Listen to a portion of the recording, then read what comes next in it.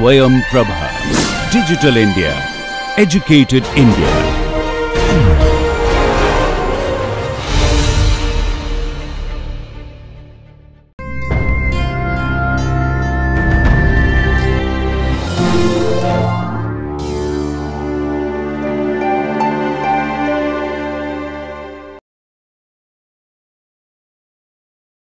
In this lecture, I will discuss about the application of bioinformatics, right, in computer drug design. We have studied about various techniques in bioinformatics using sequences and the structures, and also we discussed about various types of interactions and how this information can be used to identify the lead molecules or the probable inhibitors, right, for any specific targets. Because in the current scenario, it is very important for the development of drugs, because it takes about 10 years from the beginning to come to the market, and many lead compounds they fail and various different clinical trials. Right. In this case, it is very important to have a set of molecules, right. It could be lead compounds, right, for initial start.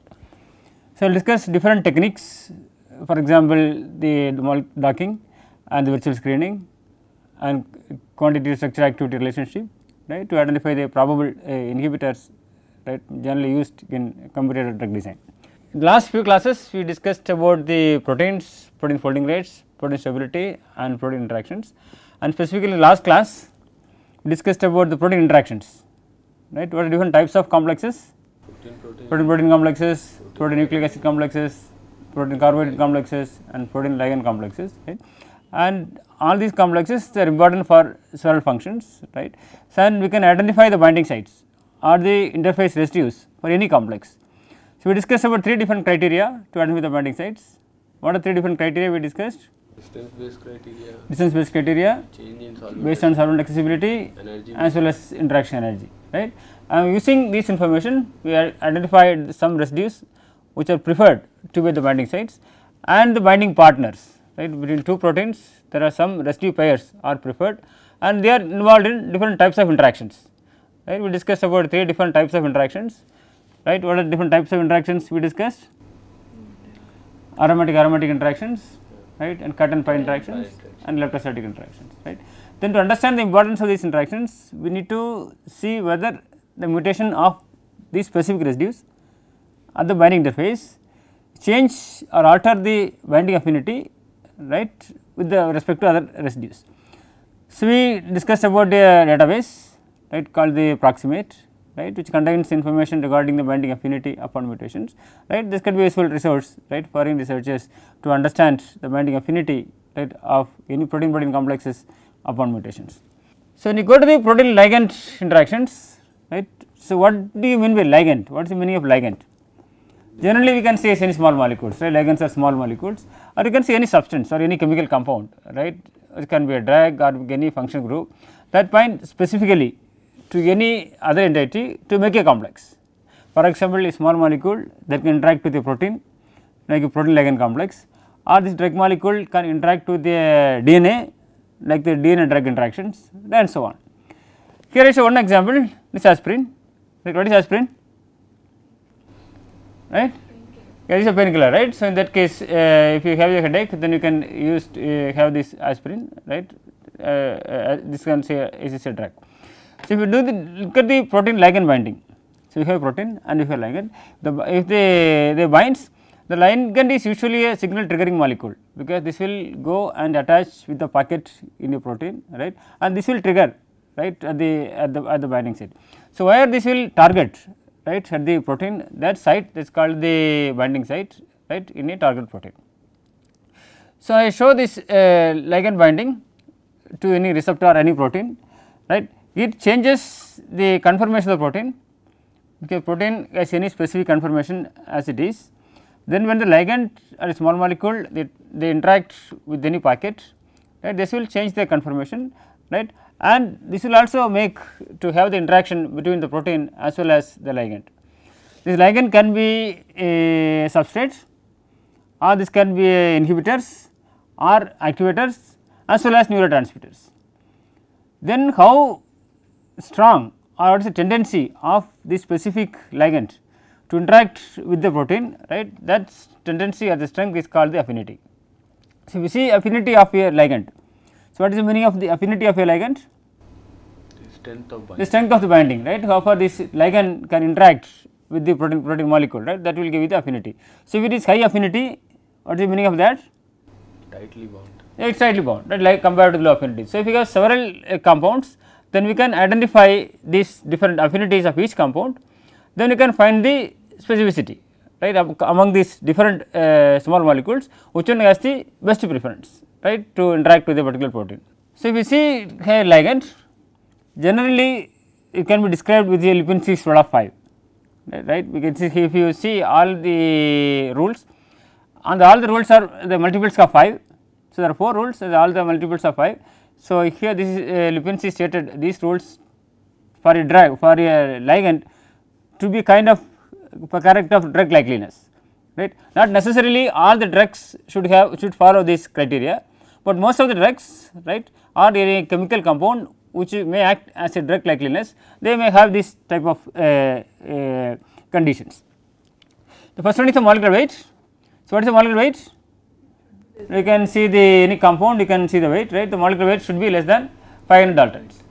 Then we have the hydrogen bond acceptor, the less than 10, and hydrogen bond donor less than 5. What difference between hydrogen bond acceptor and hydrogen bond donor? How to discriminate hydrogen bond acceptor and hydrogen bond donor? So, hydrogen. Yeah, hydrogen bond attached with the electronegative atom, that is called hydrogen bond donor, right, which one receives this one, that is called the acceptor. Then the hydrophobicity, that is mentioned as octanol water partition coefficient, right, that is not greater than 5. So, we have the hydrophobic, so it should not be not greater than 5. So, now if you have, this is the characteristic features of ligands. Now, when they try to interact, right, you can see a protein here. If we look at the protein, so you can see a pocket here, right. So, this is a pocket, this you can say a kind of cavity, this is probably a binding site.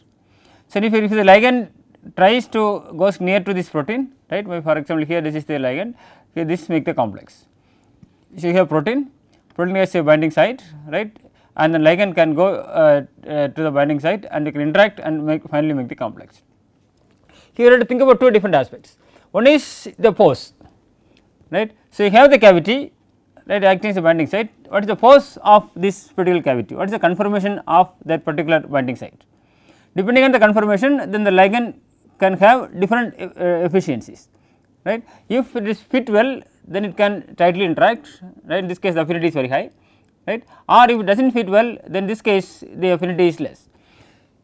So, one is the pose, the conformation of that particular binding site, and the second one you can see the binding affinity, we can relate in terms of a score, which will give you the strength of the binding. So, 2 different aspects, one is the binding site or the pose, and the second thing is the scoring. So, what is the meaning of binding site or a pose, right? Here you can see this is the part of the protein where the ligand binds. In this figure you can see here this is the place where the ligand can probably bind, right. So, this you can say as the binding site, and generally this kind of a cavity on a protein surface, right, because this, the interior part is highly covered and they are mainly imparting the stability of the protein. In this case you can see generally type of cavity, right, on the protein surface. Then how to identify these active sites, right. So, generally if you look at the crystal structure of a protein, right, bind to this any node inhibitor, and if you take the inhibitor you can see there is a cavity, right, where the ligand bound with this protein. So, you can look at the structures, you can see this binding site, and also a lot of several computer programs available. In this case you can give the PDB structure, right, you can identify the binding site of any particular protein, right. The second thing is the binding mode, right, what is different binding mode? This will give you the scoring, right. So, we need the binding site, then the second one we need the binding mode or the pose, and based on that the ligand can bind and we can score whether the ligand can properly fit or not. So, what is the binding mode or the pose? This will give you the geometry of the ligand, right, in the binding site. So, geometry is terms as location, orientation as well as the conformation, right. You can see both in the case of the protein site as well as the ligand site. Ligand site also you can change the conformation and make various conformations, right. For example, if I see show this ligand, This is one conformation. During these translation rotations, we can change several conformation of this particular ligand, then you can see whether this ligand can fit with this binding site, right. Fine. So, now we have the protein we identified the binding site and we have the ligand we can also generate different conformations. Now, the next aspect is whether these two will interact or how far these pores of these different ligands they can fit with the binding site, right. For this we use the term docking, right. What is the meaning of generally docking? It is a interaction between the two molecules, right, a dock between the two molecules, so for example, the protein as well as the ligand. So, what the docking does? So, docking generally tries to find the best match. If you have a protein as well as a ligand, it will try to interact with the particular site with the best match. For example, you can see any protein complexes or the protein ligand complexes or the protein DNA complexes, right. It is a kind of lock and key mechanism. You can say shape complementarity, right. For example, if you have a binding site like this and if here you can see the binding sites, right, then you can find the ligand which, right, you can see to accept, right, to interact with that particular place, like the shape of the shape complementarity, right. So, find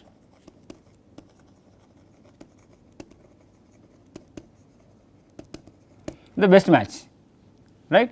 So, then if you do like this, what will happen? The orientation changes which maximizes the interaction between the protein and the ligand and minimizes the total energy of the complex. In this case, it gives a strength of binding, right. You can see various examples like protein nucleic acids, protein ligand, protein and so on. So, this binding is very important and based on the strength of these interactions, you can relate with the activity of the compounds, and this plays an important role in the structure based drug design to identify the lead compounds, right, to identify the inhibitors, right, for any specific targets, right, which are involved in these different pathways or in different diseases. Fine. So, how the term structure based drug design emerged, how they started to identify some compounds and how they related these small molecules or ligands, right, to interact with the proteins in the discovery of the structure based drug design. Earlier days they tried to check the drugs by trial and error methods, right. From the ancient days, if they are sick, they take some leaves, right, and they eat some of the leaves. Even nowadays, right, so many medicinal compounds, right. So, mainly the compounds are important, but if you eat these leaves, right, and several other parts of these plants, right, they are used for say potential drugs. So, they get the powders made from willow bark, for example, right, useful for the treating headaches, pains, fevers and so on in the earlier days. Then they try to get what are the active ingredients. If you eat some of the leaves, right, it can be medicinal, but what are the active compounds which one interact with the system, right. Then they found the 1980s, they found that this is a close analog, right, then that became aspirin in 1899, right. So, they found that there is a chemical compound that is present, right, in these plants, right, this is close to the aspirin in 1989. Because of the breadth of the structure biology, then when you get the protein structures, which structure first they determine the structure, which protein? Insulin. Just for the sequence, for the structure, that the hemoglobin, myoglobin, they call the structures and got the Nobel Prize, right. So, when we got the structures, then we know the ligands which are working well as a drugs, then they use the structural biology, right, and then they see which ligands and how they fit with the structures. This gave this structure based drug design, right. So, if we see given the 3D structure of any enzyme, right, you can use a structure based drug design, right, where the inhibitor can target, right, in a particular protein. For example, in this figure, okay, here if you see this is the protein and this is the ligand, right, how this ligand can fit with the protein, right, mainly the shape complementarity and kind of the lock and key mechanism, how they will interact, right, and see how the activity changes. Fine. So, I show an example. So, here left hand side, this is the database of small molecules, right, there are many databases available for small molecules. For example, PubChem, you have zinc database, Chinese medicines, Enamine database, right, there are many databases. Likewise, for different diseases, for example, chikungunya or dengue, right, recently this is going on, and many other viruses, right. So, there are several proteins which are involved, right, in these diseases, right, for example, RNA dependent RNA polymerase, right, for the case of the dengue. So, in this case you can have the targets. So, now the question is, if we have the database of small molecules and we know the target, right, then how to identify the lead compounds which can fit with this target, and this could be useful as to design or get a drug molecule, right. So, we try to use different compounds, and in this case we use computer drug design. So, there are various aspects like docking, screening, QSAR, I will explain the details. So, using this information they will see some molecules, so this can be a drug, and other case this is not drug, right. Also the drug likeliness depends upon the molecular weight, hydrogen donors, acceptors, as well as it should pass other trials, right, toxicity as well as the side effects, right, it should pass all the clinical trials. So, using bioinformatics, right, we can scan millions of compounds, quickly we can scan millions of compounds, and then we can provide the information that okay, these are the potential compounds, right, which could be used for the screening, right, and then from that screening we can identify the compounds, we can reduce enormously and see this can be used, right, for the further experiments, right, to see the activity as well as for other different animal studies. So, if you want to carry out computer aided drug design or structure based drug design, so what are the features, what are the input information we require, right. There are two different aspects. One, we need structure, one is a ligand. If the structure is known and the ligand is also known, then can we do this? We can do that, right. If you know this is here the known structure, right, and here the known ligand, right, then you can see these ligands can interact with this protein, right, you can see the docking and see whether this ligand will fit, right, with this particular protein, right, and this could be a probable lead compound or not. Now, the second question is, if we know the protein structure and we do not know the ligand, can we use structure based drug design? We can do, right, because we have a set of libraries for the ligands, protein structure is known. So, we can screen all these small molecules with respect to the protein, and then we can see okay, these are the probable compounds, right, which could be a lead compounds, right. It is a kind of the needle in a haystack, finding this one structure from a set of structures, right. We have pool of small molecules, and from that the set we have to identify the probable compounds. And the next option is, we know the ligand, but we do not know protein structure. In this case, can we use the computer aided drug design, right. If protein structure is not known, but ligands are known. In this case, if we unknown the protein structure, can we predict the protein structure? Yes, right, we discussed about various types of modeling. What are different types of methods to get the protein modeling? Homology modeling, ab initio, fold recognition, and the hybrid methods, right. So, if we do not know the structure, we can get the structure, right, and the structures are known, then we can try to interact with the ligand and we can do that.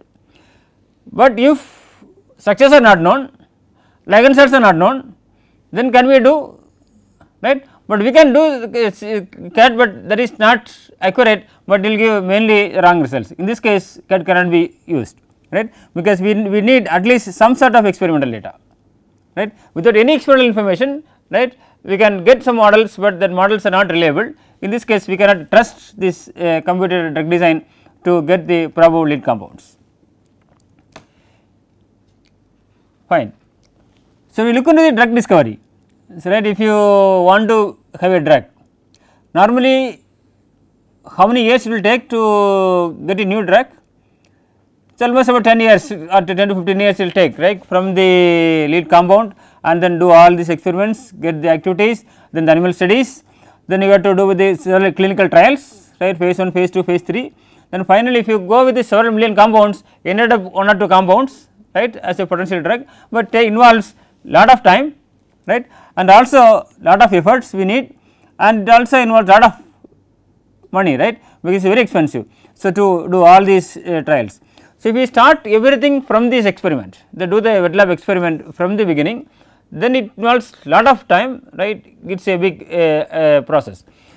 So, to reduce the samples, to reduce the probable potential compounds, right, we can use the computer modeling, right.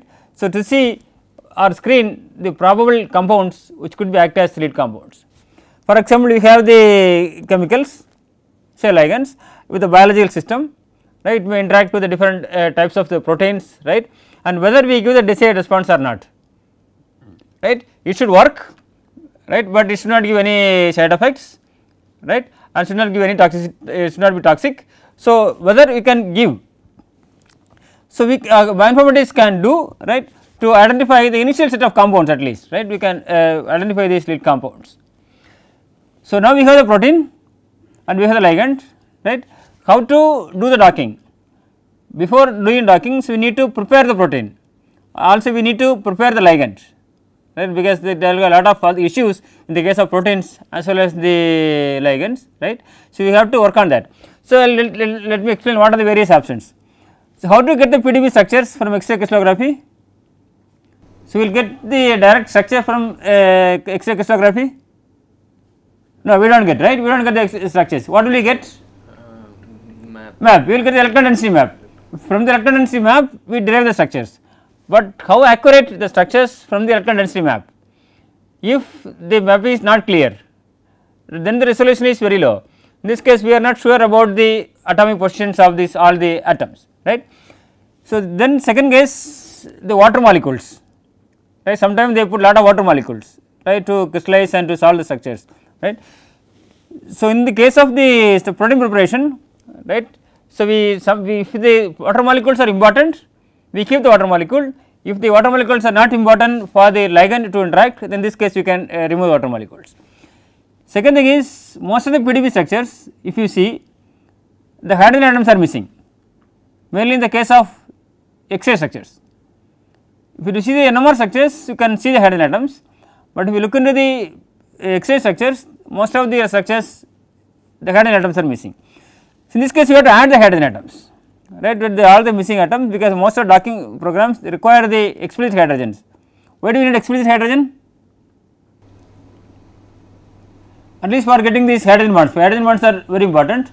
So, in this case, we need this hydrogen to see explicitly where we can have these hydrogen bonds. So, we require the hydrogen atoms, we can add hydrogen bonds, but some many cases we can add. For example, the CH3 group. So, 2 or 3 hydrogens, we can see the positions, you can add easily. But if you say the case of the acidic and basic side chains, the question is whether this is charged or it is neutral. So, there is a confusion, this is ambiguity, so adding all these things. So, then the main aspect is, if you incorrectly assign the protonation states, then it will give the poor results. Well, the active sites, when the ligand interacts with the protein, so you have to assign the exactly protonate site.